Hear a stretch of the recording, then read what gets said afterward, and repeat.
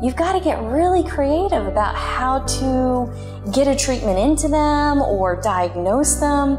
You know, there are very few tools that are designed for them specifically. I love everything about zoological medicine.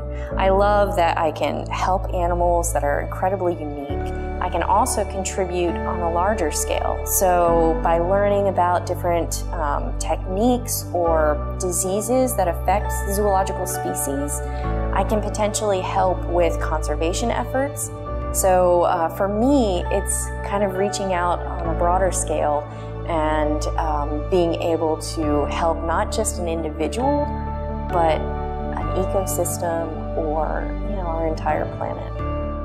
So I'd say the most challenging part of my job is figuring out how to practice the best medicine you can and making it practical for an animal in which you can't really get your hands on or they don't make instruments for. A lot of times it's, you know, problem solving and kind of overcoming those challenges and really sort of fitting everything together into a treatment plan that works for the patient and for your goal of getting them better.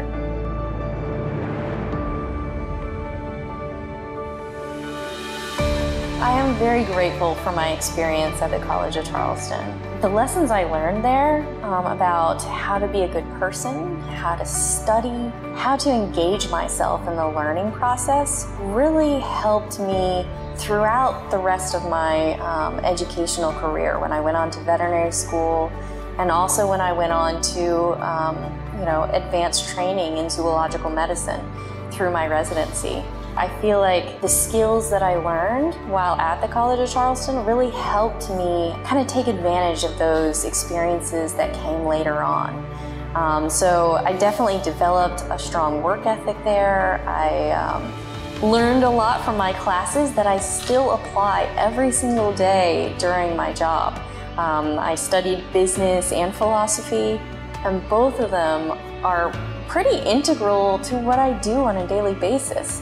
It helps me manage my technicians, it helps me plan procedures, it helps me develop programs that I'm helping with, you know, the students and here at the Sacramento Zoo. So the skills that I learned during coursework and the life skills I learned just, you know, in the process of going through college really helped me get to where I am today. I knew that I wanted to get there and I wasn't going to let anything stop me. So I knew that even though they thought it was a long shot for most people, that I probably wasn't most people in that regard, and I was just going to go for it.